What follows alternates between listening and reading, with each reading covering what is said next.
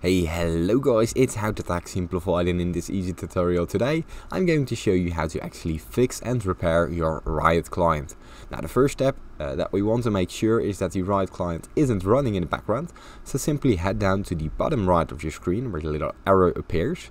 Now show the hidden icons, and here we close it by going to the icon of Riot client, right clicking it and exit it. Now from there it should be closed, but we're going to double check it by going down to the start icon, right click it, go to task manager, and from here all the processes run in the background show up.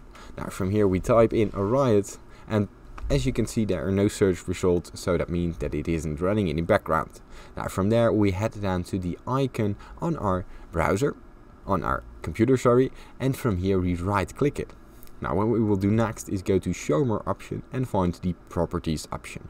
Now this will open up the Riot client properties, and from here we go to the compatibility tab. In the compatibility tab we go to the compatibility mode and make sure that this program is running in Windows 8. So the compatibility mode for Windows 8.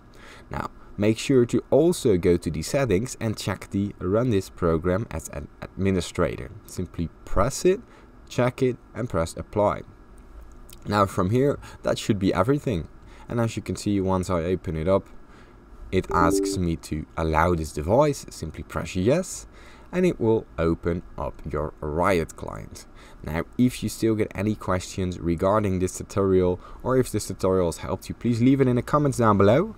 If you still get any other questions, also leave it in the comments down below. Leave a like and subscribe, it helps me out a lot. Thanks for watching.